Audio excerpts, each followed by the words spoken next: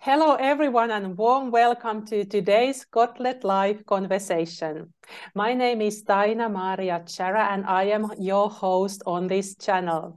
And today I have the pleasure of welcoming my beautiful sister in Christ, Hadassah Dove from Canada, to share her testimony regarding how God paints through her. And, she's an artist who has known the Lord since she was 9 years old and has been walking closely with him through her whole life. So welcome, Hadassah. So lovely to have you here. Thank you. It's my pleasure. Thank you for having me. And I'm happy to yes, be here. lovely that you are here.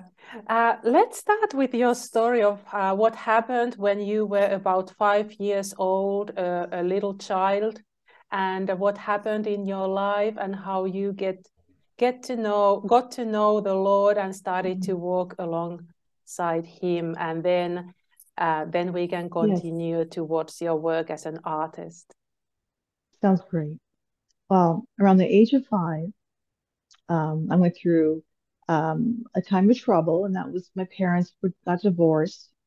And in that time as well, my younger brother, was hit by a car, and I witnessed it. So I had two things that I was dealing with that were very traumatic at a Mhm. young age. And in that time is when the Lord drew very close to me and wrapped his arms around me. And I felt his presence and got to know that presence and come to know him in a mighty, powerful way that I didn't see the trauma around me, the pain that most people probably would feel, and their lives would change to a different direction, in a wrong direction. It actually brought me closer to him, to that love that he was giving me. And so during that time, I was just getting to know him, but it wasn't until the age of 9 that I gave my heart to the Lord completely and was filled with the Holy Spirit. And I can remember speaking in tongues and the pastor saying, "Oh my goodness, a child speaking in tongues." But yes, it was the witness of the Holy Spirit. Praise the Lord. And then from there on, I learned to walk with him and see him in everything around. He's around us. So I still have memories of rainbows and the feeling of the sun which shone through the rain and his presence in that. And I mean, the Lord is around us all the time. It's that childlike heart in us, that faith that he longs us to keep and never lose. And I had a favorite rock I used to go to, and I would talk with him on that rock and have many conversations, but I always had him with me, always. And that was the beginning of hearing him and knowing him in a greater way that he was my father, that he loved me and he was taking good care of me. And I knew that. I had that sense that I was in good hands with him, Oh, that is and then, yeah. That sounds so comforting for you when you were this little child who had experienced this traumatic Mhm, experience. And as mhm. you said, when that happens, I believe that God uses those situations to draw closer to us. But it is up Yes, to us to decide if we allow that to happen. And if we don't allow, then we can drift to the wrong way, as you also yes, indicated.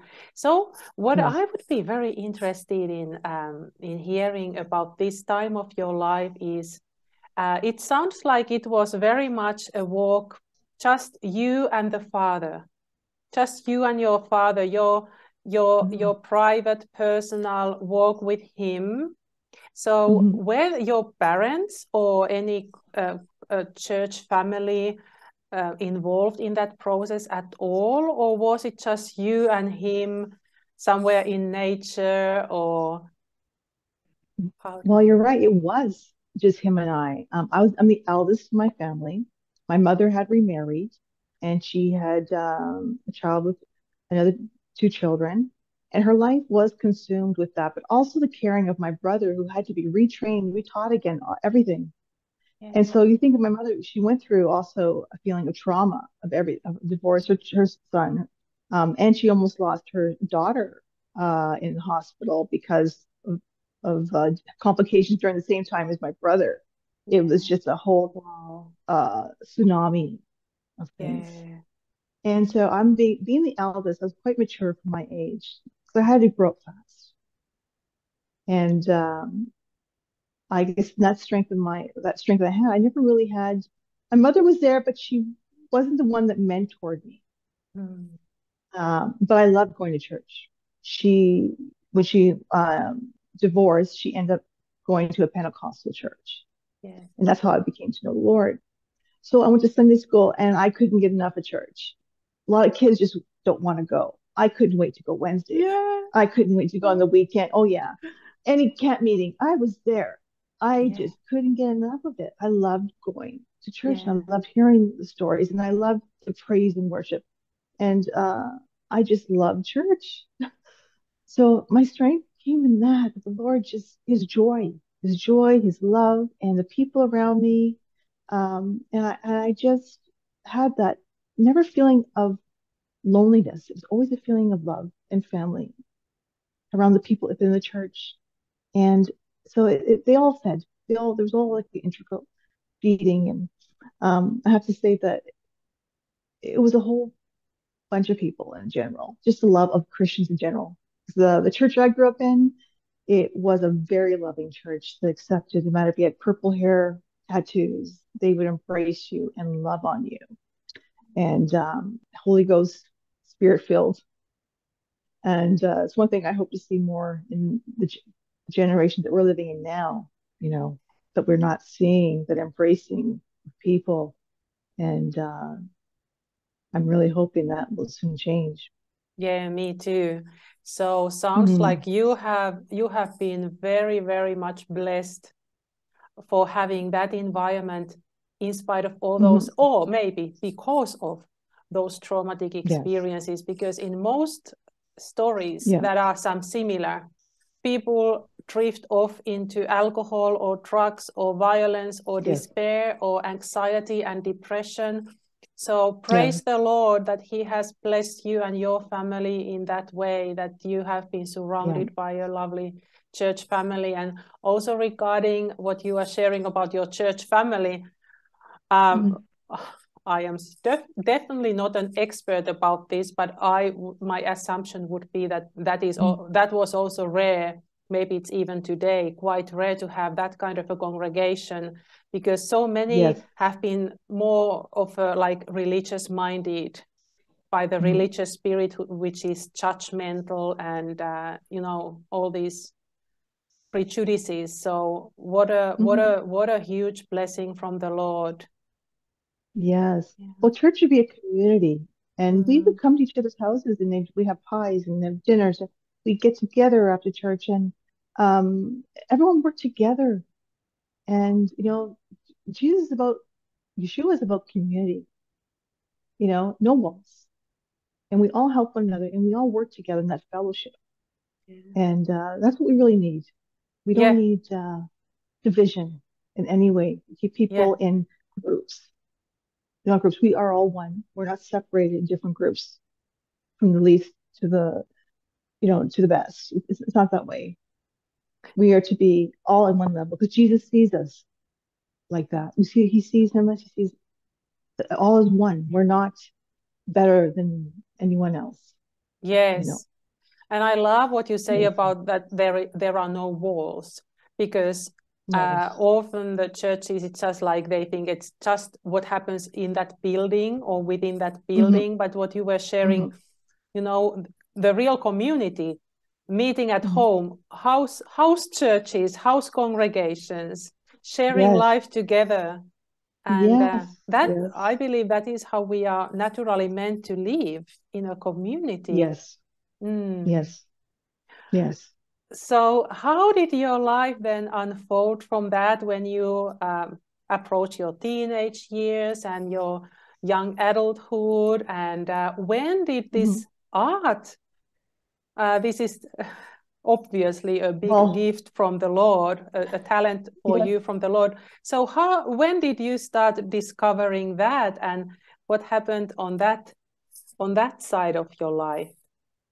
Well, art has always been an outlet for me. That's the gift the Lord gave me too. So as a child, I had a gift for art, and I would just, you know, dive into it and just be quiet. Just my mind would ease my mind to paint in colors. I love everything colorful. I've always loved color. If you look at my work, it's just color, and I can't get away from it. Even when I try to subdue it, it's like Yes. I can't. But God's full of color. They say in heaven, the flowers are more colorful than the flowers that are here. So I always think, Lord, you're giving me these wonderful colors. Oh, But as I grew into my teenage years, you know, I, we all go, you know, to the other side of the fence. We're kind of on the borderline of the fence where we want to. I wasn't going to church as much, and my, you know, things changed, and going to high school and meeting friends. But I always had the Lord on my right with me, uh, always telling me, you know, don't go this way, don't go yeah. that way, you know. And He kept me on a secure line where I wasn't bothered by peer pressure.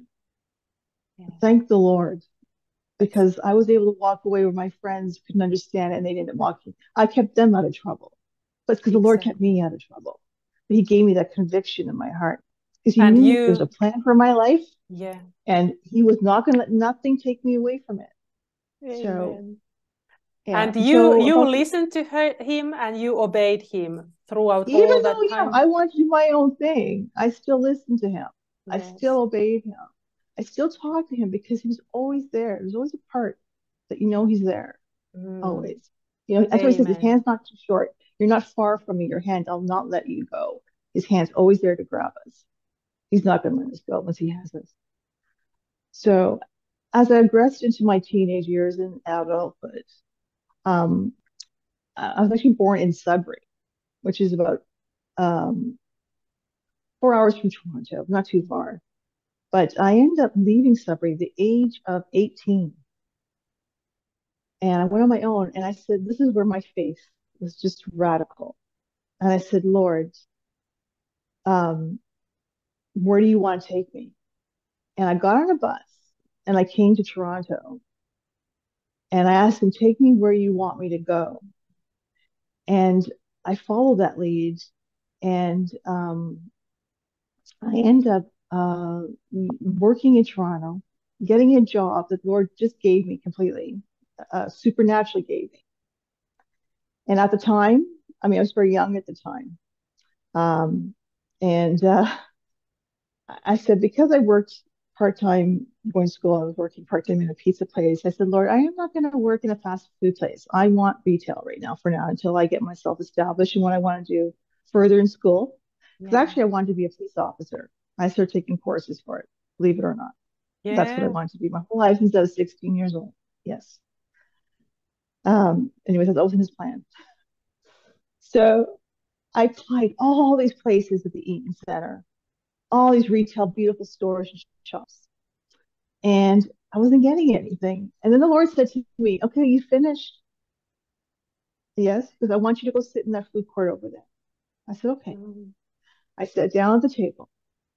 I'm like, I'm waiting. I'm like, okay. Then I had a woman come up in front of me, sat down in front of me, and asked me, do you need a job? I said, yes. She hired me on the spot, but it was for fast food. It was for a fast food hammer. And I'm like, okay, Lord, humble, humility. He brings us to a place of Yeah. humility. Yeah. I was But, just going but to say that he was training you for oh, he does. Oh, yes, something. he was. But he's also training me for my future. Yes. So I ended up working in Toronto downtown at an A&W. And that is where I met my husband. He had a restaurant beside it.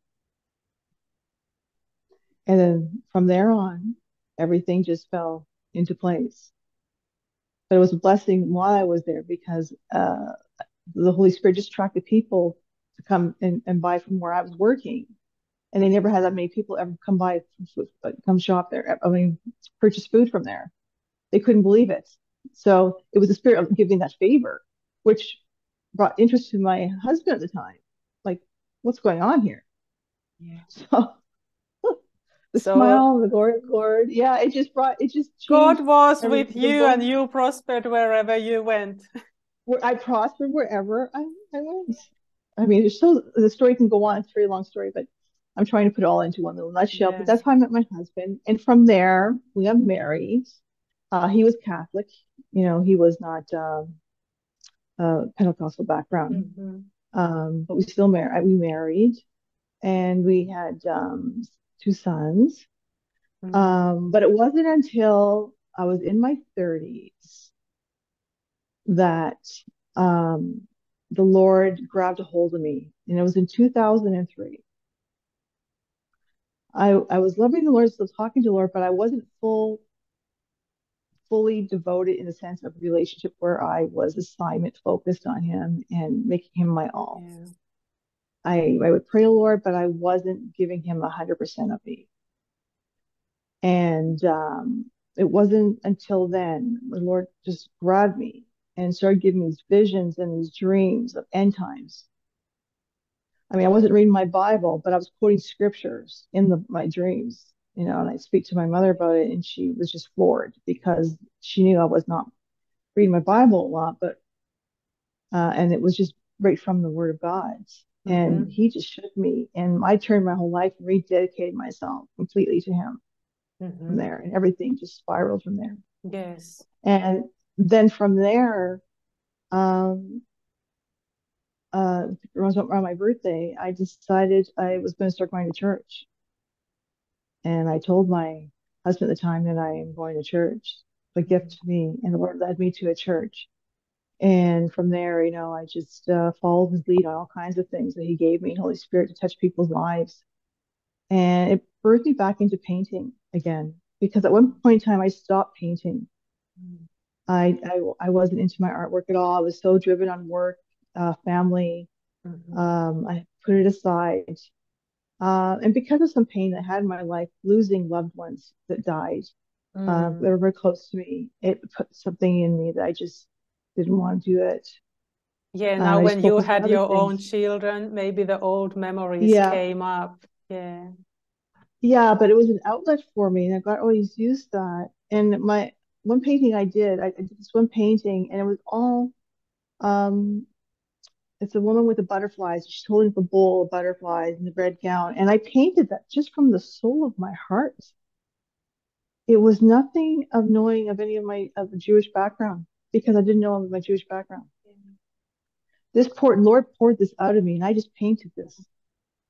And it wasn't until then I learned of my Jewish heritage on my father's side that, Wow. he didn't know. Yes. So Um, the Lord didn't only paint through you, but yeah. He gave Yeah. you revelations. Yes. Deep revelations. And, I mean, it's a whole another story about how he Mm. brought me to the synagogue. But when I got to that synagogue, the Messianic synagogue, I walked in there and I sat down and I'm listening. And it was just a small little place. There's so much love in this little place. There's so much joy and love and accept. I just love the humility, the humbleness of the people that were there. Mm. But in my heart, I heard the Holy Spirit speak to me. He says, "You're home. You're home." I'm like, "Oh, what's that?" Word, I'm home. So I ended up talking to the rabbi's wife Mm. later. And I said to her, I heard in my spirit that I'm home. And her face lit up. And she says, "You know what my prayer is? When a Jew comes here, that they hear in their heart that they're home." Amen. I thought, it's beautiful. So my heart filled with joy every time I think of it. Yeah. And she says, "Yeah." She goes, she says, "You don't have to tell me." She's like, "I know looking at you that you are." And I've had this with all kinds of Jewish people, Mhm. which was so interesting. They would meet me even before I knew anything. I was in my younger years. And this one lady said to me, "You're Jewish." I says, "No, I'm not." "Yes, Mm. you are." I said, "No, I'm not." And You I always weren't still push ready her to with hear that. it back then yet. No, I was in my 20s and I Yeah. would always hear it. And it wasn't until and my girlfriend, she says, "Why don't you look at your heritage?" I looked up everything else because when I was Mm. younger, I felt like I didn't know who I was. There was Yeah. something missing from my Mm-hmm. background because my brother and I always looked different. We were like darker, but just, Yeah. were we Italian? I always try to look up the Italians, if there's an Italian background, because I felt like I was missing something. And that's what I was missing. you know. Now you find the peace. I Yeah. find the peace now, and that's through my art. And from that, that's when it all exploded in the prophetic. I can look at the Bible and pictures start forming in my mind, and then I paint them. I don't try to figure them out or try to understand them. The Lord just puts it into my heart. And there's so many things I've painted I didn't understand, but it speaks to the Jewish people. Mm. It speaks to those that, um, in different way. The Holy Spirit, the message is in the eye of the beholder. So I just listen to what he tells me. I put whether it be a shofar here or there. I do not try to think it. The minute I try to think it, nothing goes right. Nothing, Yeah. nothing falls into place.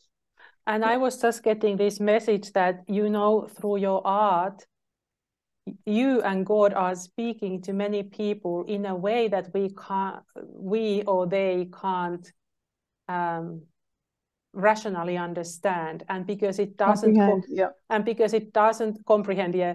So, and because it is not based on words, there is a deeper message, yes, than it goes beyond words, that is yes, deeper and more supernatural. yes, And yeah. Because he yeah, wants me to reveal him. That's what he says you to yeah, do. You're to reveal me to them. because we can't And listen, comprehend him with our rational mind. With our that's right, little international. rational mind, it's impossible. Yes. And so it's to reveal him, but the natural realm, the supernatural realm is more real than the natural realm. Mm-hmm. It's just a veil. It's a Mm-hmm. cut veil. We are And living in a place yeah. that's why our minds, we're only used to what we have, what's around us. And Mm-hmm. anything beyond that, it scares people to know that. Mm-hmm. Because they often But once feel that we they don't have control over it. That's right. And Yeah. to know that God is in control, but this is a training ground. This is where we are in refinement. This is where Mm-hmm. we are learning and become more like Yeshua, to become more like him and to more love like him. This is not about us. This is not about building our wealth here on this earth.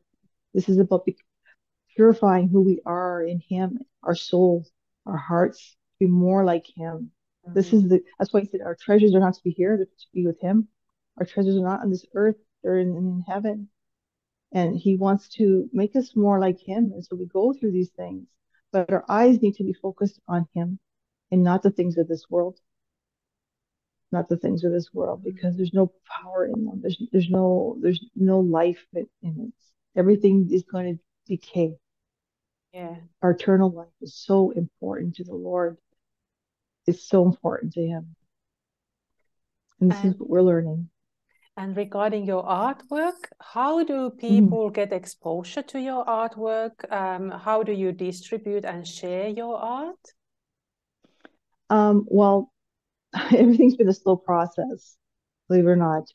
But for the past few years, I've been in the States and was touring with concerts. What's going on? Sorry, with concerts. And I would paint on stage while music is playing. And then I would give a prophetic word, and then I would have prints later on for people to have them. Um, so I distribute it that way. There is a plan of having a website I've been working on, so where people can buy prints and that. They contact me, they can still get them right now. But I want to make flags and I want to make Shabbat blankets. We call Shabbats. Smart that you just wrap yourself up in that and you take time with the Lord and you rest in that comfort. So something in my heart I really want to do because time with the Lord is so important in the comforts. I always think of a blanket as love's banner over us, that love of him. So that's something I want to do with my work that people can have. Um, so it's in the progress. They can still get them through me. And there's original art. So I still want to do an art show. I have so many original pieces of work that have not fully been seen. I haven't sold a lot of the prophetic ones, and the reason being is because I put my artwork is owned by the Lord. I don't do it for gain, for wealth. So what he asks, whatever he asks me to do with them, I will do. If I'm to give it to someone, I will give it. That's how I work with him. It's just I just obey. Mm. We sell it, but I know they are meant to be seen. So there's time for an art show because people need to see them physically. I've had one art show before where people, different reactions, where people cried. It just touched each person different, each different piece. So it ministers. It's a ministering tool to people in a greater way that I don't even see myself sometimes. I until I see people look at them, it's it's just I'm in awe of what the Lord does, really, and He will do it when we obey and just walk in obedience. Give our gifts, give our talents, give everything to Him. Mm. It's once we do that, you'll watch and see what the Lord does in your life. Yeah, that's all I ask. Is I trust. really hope to be standing in front of one of such piece of art one day. Yes, That and I would will be, speak it. Speak life. Yes.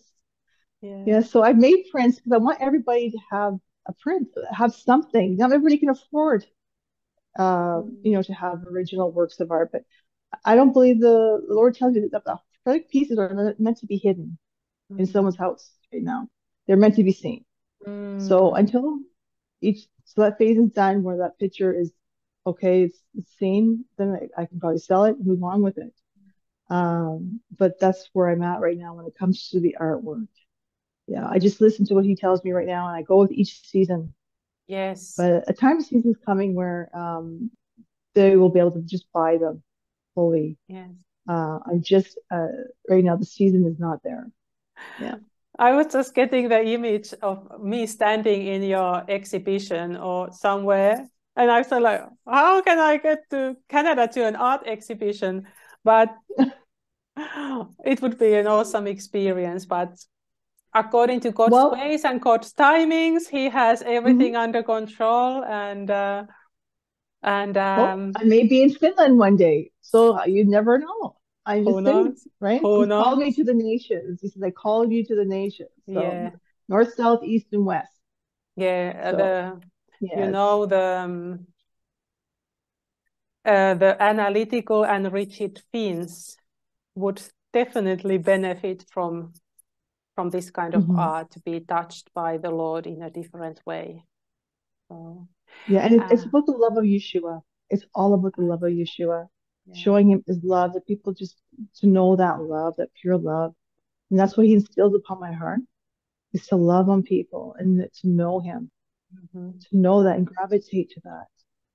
And Yes. even many people don't somehow, even though they analytically, rationally maybe know that God loves them, but often through Hmm. this kind of artistic ways that goes beyond that, is like a visceral way of accessing people's hearts. They can maybe Hmm. feel that love in a different way and more profound way. Well, because people Um, are visual. A lot of times they're yeah. visual. Yes. Yes. So before we start wrapping up this beautiful conversation, I have a couple of questions, if you allow. Sure. Yeah. So my first question is about assignment. I think Hmm. many of us, we are looking our life purpose, and we want to know what our purpose is and what is our destiny with God, and what is our assignment. And since you have been walking in your assignment such a long time, and you actually already got in touch with it early on, Hmm. even though you then later you departed from it a little bit or took distance, but then you came back to it. So what would you say to people, how they can become aware of their assignment that the Lord has for them? Well, the first thing of assignment is acknowledging the Lord as your Lord, Yeshua as your Lord and Savior, and making sure your heart's just pure before Him, and to surrender everything that's in you to His will, that you will follow Him. And that's the number one thing He wants. He wants a heart that is surrendered and ready to walk into obedience. and give him the reins. Let him, direct your path. And by doing that and seeking him every day, whether we pray in the morning, pray when you wake up, just acknowledging him in prayer, no matter what you're doing, reading your word, seeking him because you want to know him. You want that relationship with him, and you want to know your purpose for your life. He will show you. He will definitely show you and lead you in your assignment, but he wants all of you. He wants all of you. He wants you to trust him and follow him and love him because he loves you. He loves you. He's got a great plan for your life. And you don't need to be standing again around in front of thousands of people to make a great impact for the kingdom of God. It's right where you are. You bloom right where you are because the people around you need it. Your neighbors, your family, the stranger in the supermarket, wherever you're working, you're so valuable to God. Mm. So don't ever think that your life is very minuscule and has no impact. And one day you're going to find out when you reach and stand in front of the Lord, and you're going to see these people say, you touched my life. Not even knowing it, that you touched that person's life. So just be who you are, what God created you to be. We all can't be taxi drivers. We all can't be doctors. We all can't be movie stars. What would this world be? God needs each and every one of you. He created the plan right before you even existed. He knew your plan from the beginning to the end. It's already done. It's already accomplished. You've done this, but you've got every day just keep trusting him and believing that he's got that great plan for you. Amen. And then it is my next question is very closely related to the previous one.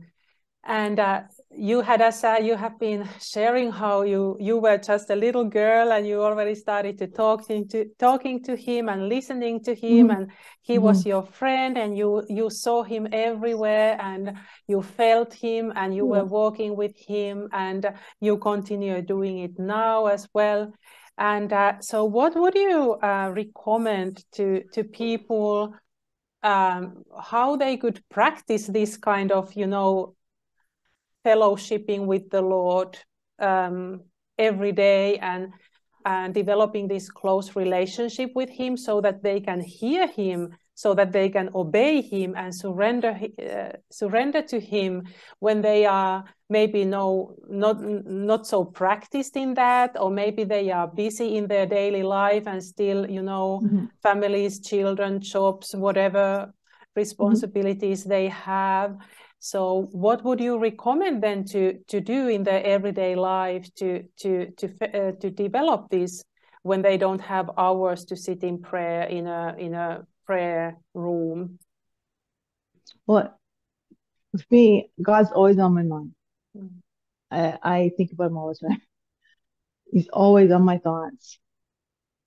So it's not about I know. So when I had children, we don't have the time. Our mind's so busy with little ones running around and our schedules.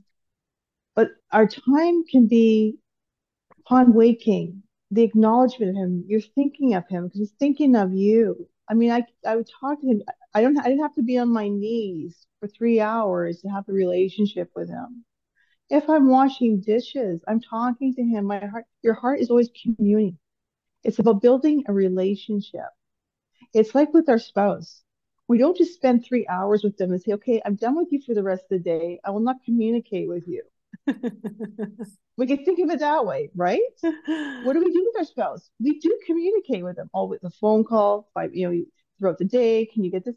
This is to treat Yeshua like this, God like this. Yes. That he is part of your life in your relation. That he's not just a certain time.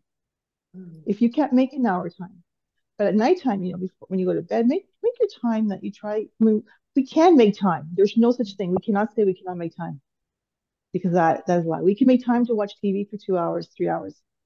So we got to look about what we need to remove. We can make 15 minutes of our own time alone, but the minute you start giving God time, you'll see different things manifest in your life.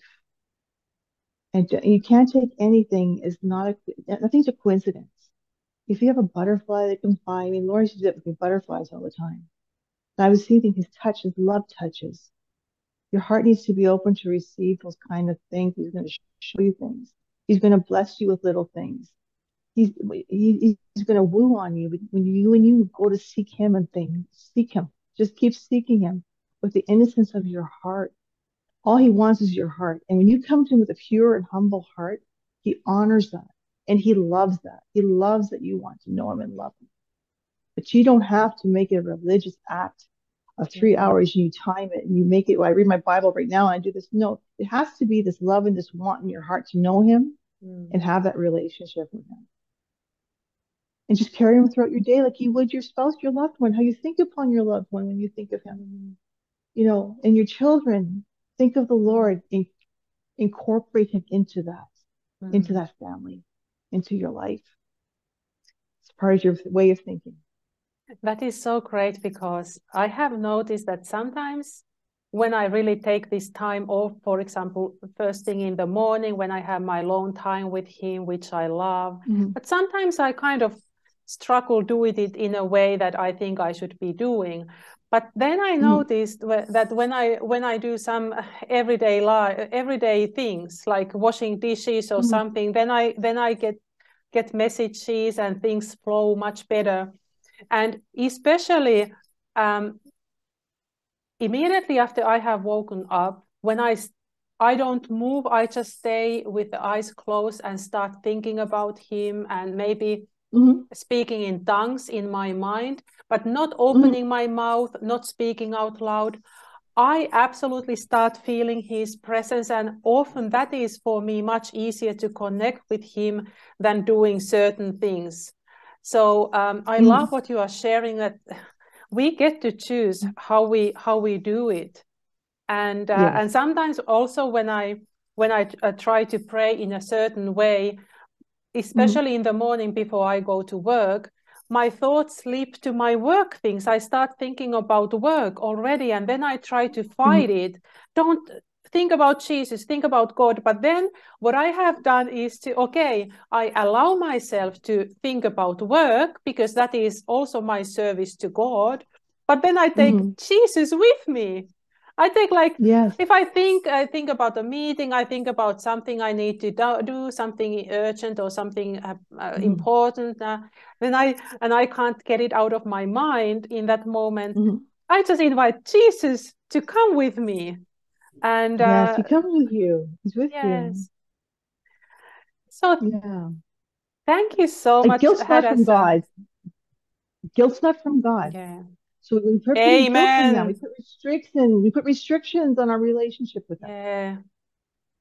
So have that freedom. Amen. Yeah. Do you?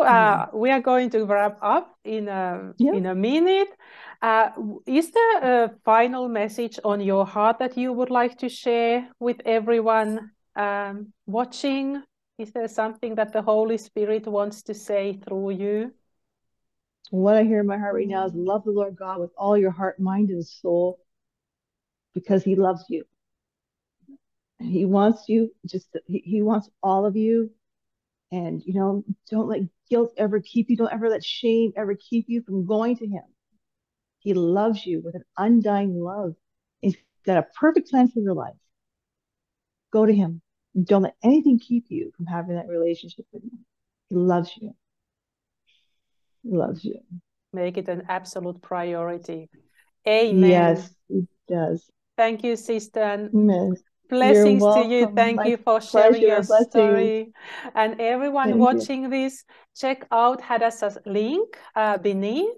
And I would love to, whenever also your art-related website is ready, I would love to share your link there as well. But of course, we are always with God's timing. Whenever it is God's timing to share that, we will share that. So you can go and check that out as well. And thank you, everyone watching. Blessings to you. And we will be back in a week with the next testimony. Blessings, Shalom. everyone. Blessings. Bye-bye.